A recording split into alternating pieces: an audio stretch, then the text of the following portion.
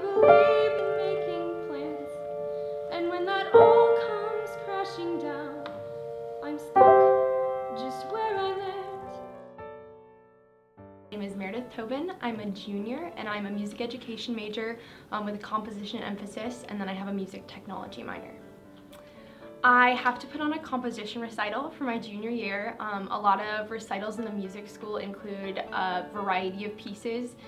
In composition recitals, these are pieces you've written freshman, sophomore, junior year.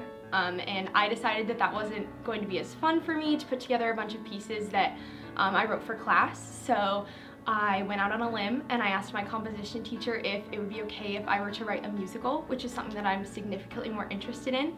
And he said yes, which I didn't think would happen. So we started the idea of the musical back in February of 2017, and we had to have the first plot done for my composition professor by March. So we've been working on it for a year now. Where I've always been, and you're still right here with me, so if not now, then Maddie and I formulated the plot of the musical around 6 characters, and then we picked some friends of ours based off of who fit those character profiles that we made well.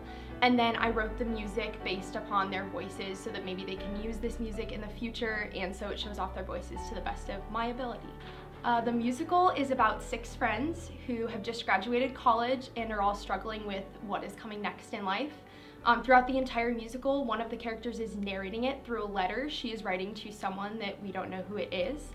And there are 3 base storylines that are happening under that letter / being narrated by that letter to the other 5 characters. just need to go directly so it's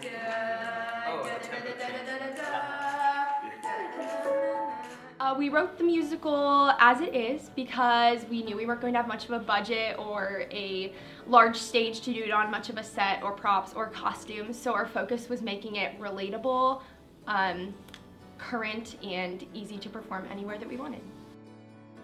My favorite part of this process has been actually hearing people play and sing the music. It's so much different when I'm listening to it on my recording than it is with real voices. It's surreal and wonderful to hear something that you've created directly from scratch being sung and played by real musicians.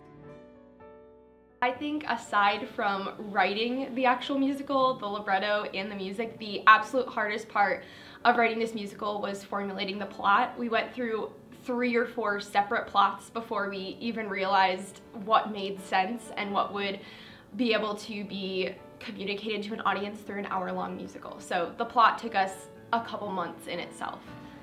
But this is what I needed to have my plans all set. My future was almost figured out, but I'm still not there yet. What can I depend on if I don't believe in me? Without this job, I just don't know who I'm supposed to be. I hope that everyone can see how much work we've put into this entire process. Not many projects that you do really take a year to formulate and take so much work and effort, so I really hope that my family and friends get to see what we've been putting our entire life and soul and time and schedule into as far as the last year.